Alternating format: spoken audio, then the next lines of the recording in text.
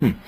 So it's basically, imagine at that age, and you weren't really prepped for this, were you? I mean, you were told there was a ceremony, but nothing, you didn't expect anything like this, from what I gathered talking to you. It was very difficult to go through, just because the sense of horrific oppression down there, too, was the worst. I mean, I've gone through some ceremonies in my life in the Illuminati. You do go through them. But I have to say that in my experience, this was the worst, just because I can't explain the amount of darkness in a room like that, just of pure evil. And unless you've ever been in seeing oppression, I mean, it's just horrible. It wasn't just what happened, but just, I mean, the oppression. And I'm a Christian now, and I know the difference now between when there's evil present, oppression, or when God's love is present and joy and peace, which is the exact opposite of what was in that room. Now, you know what I find quite interesting about this? About 25 years ago, I was a reporter and a freelance writer in Rome, and I spent 6 years there. I walked through the Vatican many, many times, hundreds of times, covered the papal addresses, things like that. And during that time, I was there during a Vatican scandal, which involved the church bank and other things, members of the Illuminati, the Freemasons. I was approached by a woman on Via Veneto. I'll never forget this. Rome's a small town, and people knew I was covering stories about the secret societies, things like that, because I had to ask people. Well, this woman came up to me and told me similar stories. She wasn't quite as specific because she couldn't handle it. She would break out crying, and had tried to commit suicide twice because she couldn't get out of the Illuminati. She was a member, she was, again, born into it, a very wealthy northern Italian family. And she told me basically the same ceremony took place with her. And so when I started talking to you, I wanted to relay that to you and to also relate to my listeners that I heard about this 25 years ago from a woman by the name of Maria and many other people, several other people in Italy that I talked to. I was never able to locate, or really, probably for my own safety, never find out what happened. But again, Svali's corroborating a story that I heard about 25 years ago. We'll get back after this break with this incredible story about a member of the Illuminati who's now out of the group and safe on the Republic Broadcasting Network. Okay, we're back on the Investigative Journal. I'm your host, Greg Szymanski. We're talking to Svali, a member of the family, the Order, the Illuminati for over 30 years. Svali, you leave the induction ceremony, you walk out into the Vatican courtyard, and what do you leave with one of the fathers, I believe. What did he tell you then?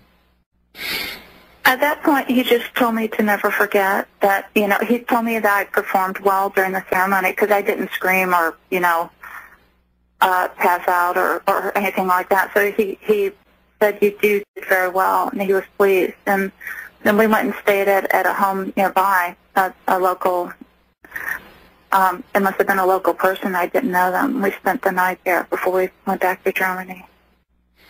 Okay, and what about the other people during the ceremony? How did they handle themselves? Do you remember? I'm going to say, unfortunately, I'm so, and when you're in that kind of situation, the last thing they're thinking about sometimes is what the other people are doing. I was just so trying to not, like, lose it myself. And that I do know that, I mean, no one screamed or shouted, you know, or anything like that. Everyone was quiet. I think to say dead silence is, unless the person was spoken to, is true, or unless they had to go forward and kiss the ring. All right, let's move on. I think we the question I wanted to ask you, and this is such a wide subject. I've had a chance to talk to you a number of days, and I've done some stories about it. You go back home. You're 12 years old. You said you were schooled into 12 disciplines. So your life begins. And you know now you're in some type of organization that isn't, that is very different than what most people experience. But tell us, you know, I guess what I want to do is leave it open to you to begin. I mean, you've written so in-depth on this story. I'm just going to give you the microphone and let you begin and tell the listeners what you think is important about your original training, about the group and about many things that I know people want to know about the Illuminati. Go ahead. Okay. Well, Greg, first I want to say that my purpose in talking about this is not to glorify evil, because there are very wicked people out there, very powerful people. And I don't want to at all magnify their power, but I do want people to know that this is real, that these people exist, that people who say there are people out there that are involved in these activities, it really happens. I also, because I know that there are children being hurt in the group every day, and that's my motivation for coming forward. I don't like giving interviews for obvious reasons. I'm willing this one time to lay aside my thoughts of personal safety because these people need to be stopped. It needs to be stopped. Okay.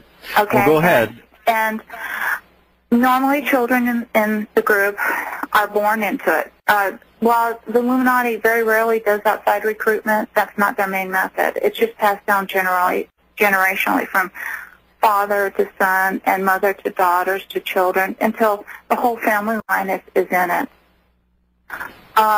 Throughout the centuries, people have tried to escape, but a lot of times they were either poisoned, murdered, or set up to look like a suicide. They don't like it when people leave, and they try to make it very difficult, simply because it looks bad.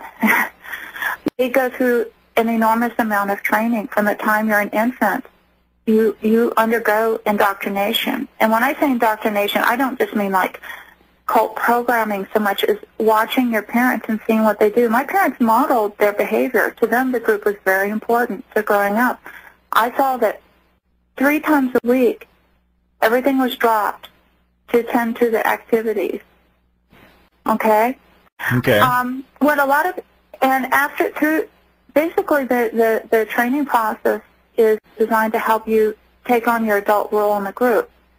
The Illuminati covers so many levels, though, too. It goes all the way from what most people think of as like a satanic coven type thing at the very low local level, all the way through. It's a huge, enormous business corporation. At the mid-levels, you have people overseeing finances and administration, who are overseeing, I mean, these people are making a lot of money through gun running, through white slavery, prostitution, pornography.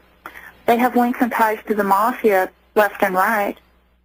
And, in fact, the mafia are afraid of them. Yeah. Well, think about it. I mean, you know, but because they know that you don't cross the members of the group. They have a very spiritual orientation. They're not satanic, though. They're Luciferian, which is a difference.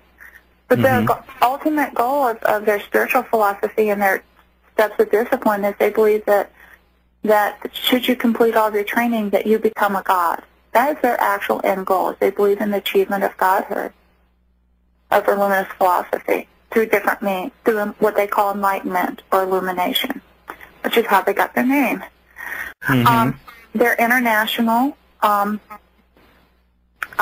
Europe, there's 12 fathers who sit that represent the different nations of Europe.